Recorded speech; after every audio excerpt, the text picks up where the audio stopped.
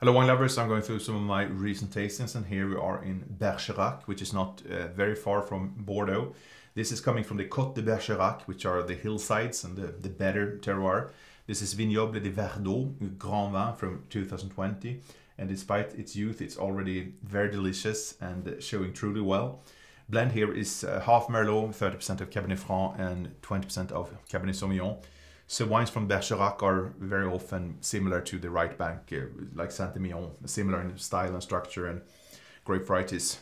It's a very pure and modern example here. We have some new oak, but well integrated. There's a sweet spiciness, cassis, dark plum, cocoa notes. It's dense and concentrated on the palate.